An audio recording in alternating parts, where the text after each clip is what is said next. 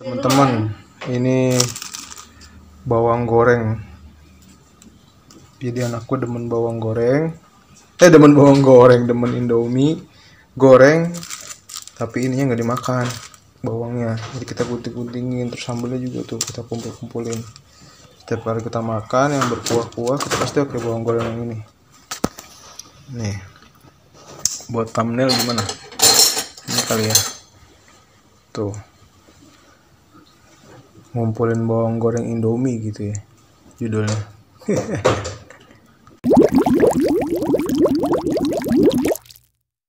Assalamualaikum warahmatullahi wabarakatuh teman-teman. Ketemu lagi di video kita. Kali ini kita mau makan siang, lunch ya.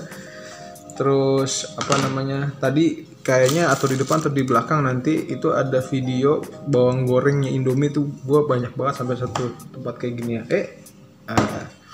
Karena anak gue demen banget mie goreng. Memang kata orang nggak boleh ya kebanyakan Indomie itu. Tapi ya gimana dia demennya makan begitu, kalau nggak dia kagak makan ya kan. Yang penting dia sehat-sehat aja alhamdulillah. Tapi mau sih makan yang lain, cuman emang dia lebih sering makan itu. Dan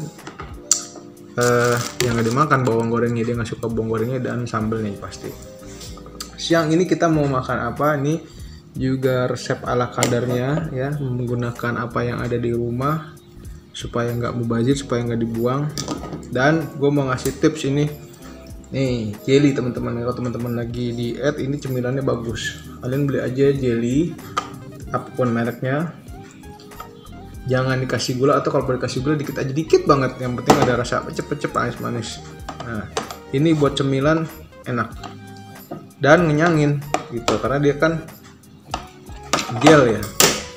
Nih, bismillahirrahmanirrahim, kita coba ini dulu buat di depan. Nih, jelly gini aja nih. Ini aja dicampur nih, jeruk sama mango. Mango dulu aja deh. Bismillahirrahmanirrahim. Enak. Nah, ini udah siap. Kita lihat apa makannya. Nah, ini teman-teman, kita tadi bokap tuh beli apa namanya nih, risolnya si soto mie, beli risolnya doang. Terus kita kasih udang sama telur nih, telur udah, terus kita kasih kaldu ya, kasih kuah, kasih kaldu, udah kasih bawang goreng, terus ini sambal Indomie, kasih rawit nih, udah makan siang itu aja. Bawang putih. Oh, dikasih bawang putih tadi, wah lebih mantap lagi dong. Jadi ini makan siang kita begini saja. Dan nanti paling ada tambahan ini nih, lontong. Ini nasi kuning punya anak gua, dan ini jelly yang tadi cemilan. Wih, mantap. Gimana rasanya? Langsung kita cicipin saja. Oke, nih buat thumbnail nih. Tuh. Yuk, cabut. Nah, mari kita cicipin. Kamu mau masuk video nggak? Oh, nggak mau, dia lagi nggak mau masuk video. Nah ini lontongnya sudah dibuka ya, mengganti nasi sayang, dan ada pastel gue buat dessert aja kali ya, pastel ya. Mari kita aduk. Sendok dong, sendok. Coba didek Mak, biar bisa pemirsa pada ngeliat, pada pemirsa.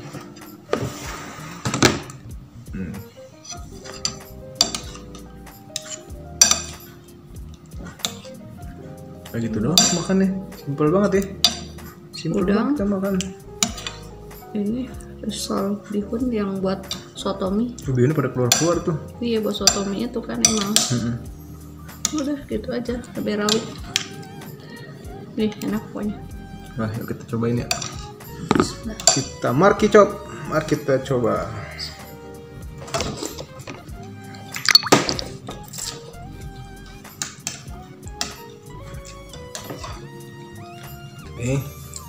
Ada udangnya di sini, di balik sini. Ya, bismillahirrahmanirrahim. Nah, ini dikasih apa? Keju. Jeruk. Ya. Makanya asam, dia demen banget asam. Mari kita pakai lontong. Lontong pakai telur.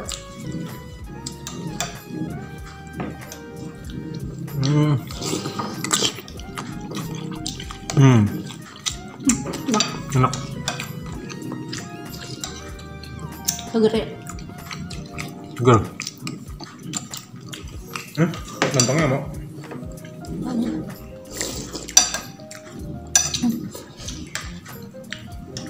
Udah nempel. Udah nempel sama telurnya nih. Risol sama telur.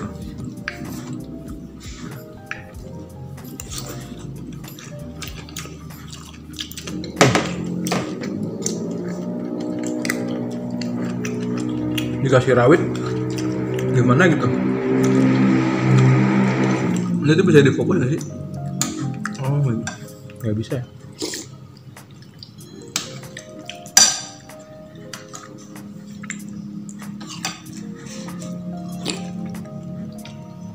Lontong, Mas.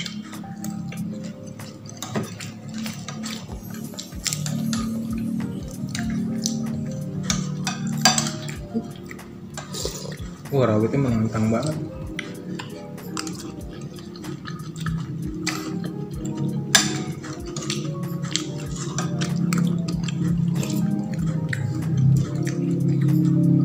Ini apa nih? Wah, Oh, bawang. sama putih. Lagi lontong.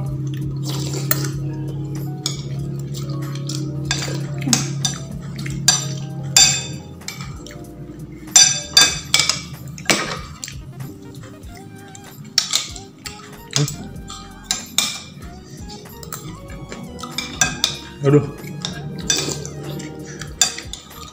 cabai rawitnya pedes banget.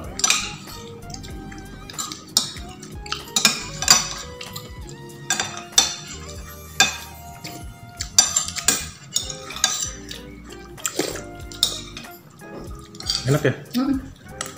Ini lagi ya? Udah. Lontong nggak mau. Coba jadi. Nggak habis tuh, pemirsa. Pemirsa habis pemirsa. Nah.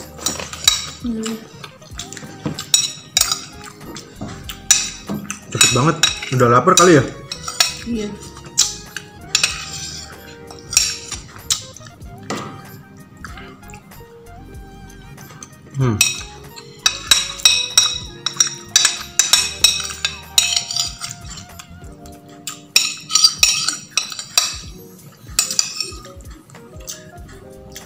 Dah, mau pastel nggak? Nggak. Minta sambal dong, pastel.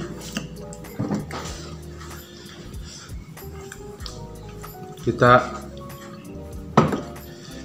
mau makan pastel pakai sambal. Oh, ini apa ini ya? Lo ada bihunnya. Nasi kuning nih. Telurnya kok ada cangkangin. Mohon maaf pemirsa. Teman-teman, nih telurnya ada cangkangnya. Ini ntar sore aja.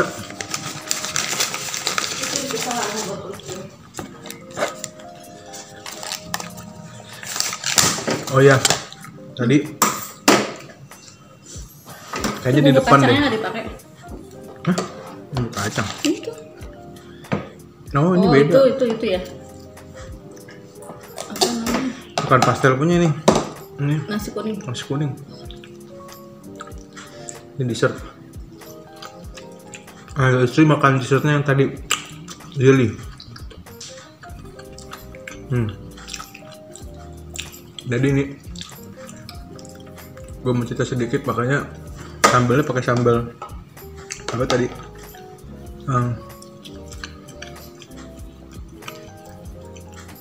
Indomie, karena banyak banget sambal Indomie kita sama bawang goreng.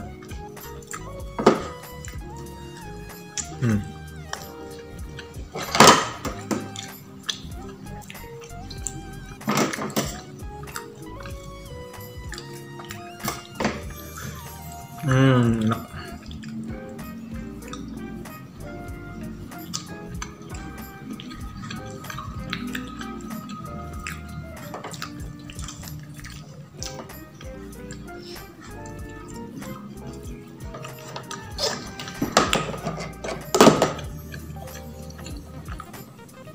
Oke teman-teman, selesai sudah makan siang kita yang singkat ini.